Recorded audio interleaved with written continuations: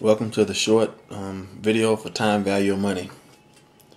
We're going to talk about a few concepts in time value of money, but let's first deal with the calculator.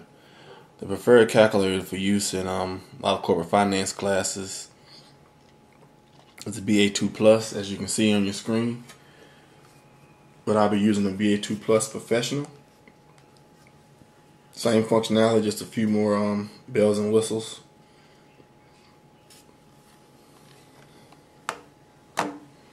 Let's first talk about setting the amount of decimal places. I like to use 4 decimal places when I do calculation problems. So I'll show you how to set it. The way you set the decimal places. Second key, you hit the decimal point key. You see DEC for decimal places, I suppose. I'm going to set it 2. Hit the word enter. Then zero it out, you see 0.00. Well, just believe me, it says 0.00, but I want to set it back to 4. Hit the second key, decimal point, you should see DEC equals 2.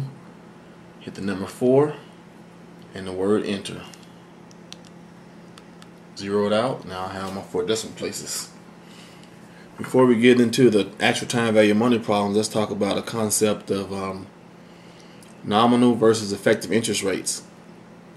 The nominal rate of interest is the stated rate of interest. The effective rate of interest is the actual rate that you pay based on the compounding periods.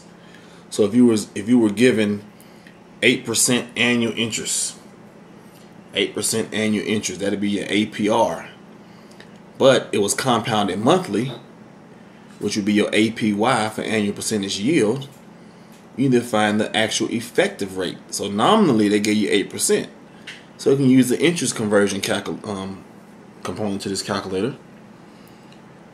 Second, hit the number 2.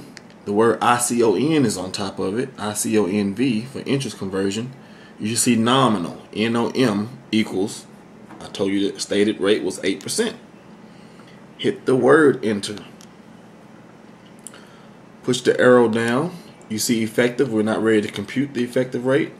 You should see C/Y. I said it was monthly compounded. So 12, put 1, 2.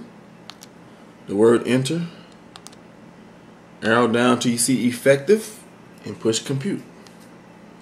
So an annual interest rate of 8%, a nominal rate of 8%, would effectively be 8.3% if it's compounded monthly.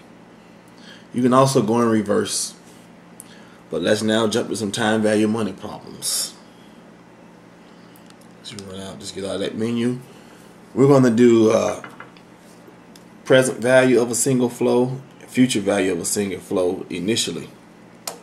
Before every time value money problem, you should do this sequence.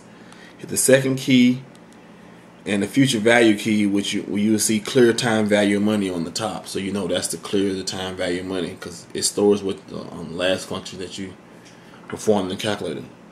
Let's get right to it.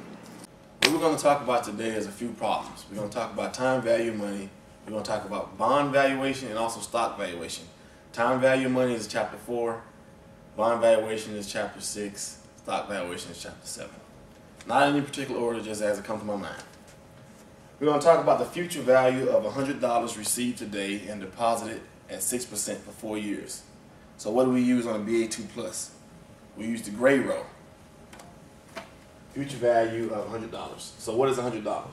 We can use a formula method to find the future value. The formula method for the future value is FV equals PV times 1 plus I over N. N being number of periods, not necessarily the number of years, just number of periods involved in the problem.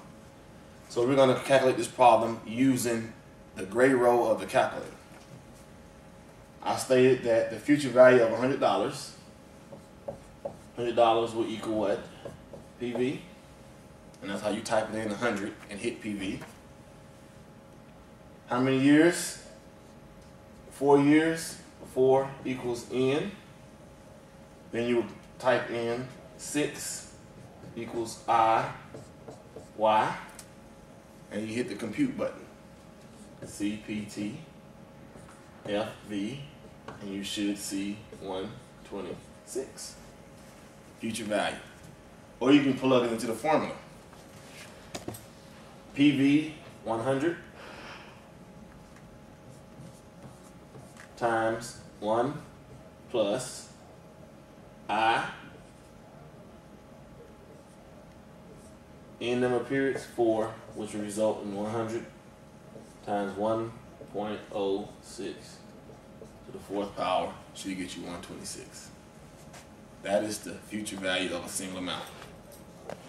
The next problem that we're going to compute is a present value problem. Present value is called discounting because we look at a future amount of discount to the day's terms. So we're going to look at the present value of $400 to be received at the end of 10 years if the discount rate is 5%. I conveniently wrote my gray row that I need for this problem, but I'll write the formula for the present value if you don't like to use your calculator and you want to use the formula method. PV is the opposite of FV. PV equals FV divided by 1 plus I carried to the number of periods. You can put the math in there and then you can come up with the answer. Or we can use the calculator keys. The reason why I write the calculator keys after, because with the BA2 Plus calculator, you have to put the number in and then push the key. So I kind of do it the opposite way. I told you the present value of $400 to be received at the end of 10 years if the discount rate is 5%. So 400 is the future value. 400. N is the number of periods. In this case, the periods are years, so 10. IY, or the discount rate, is 5%. You put it in as a whole number, and you compute PV, and you should obtain 245.60. And that's how you do a present value of a single amount.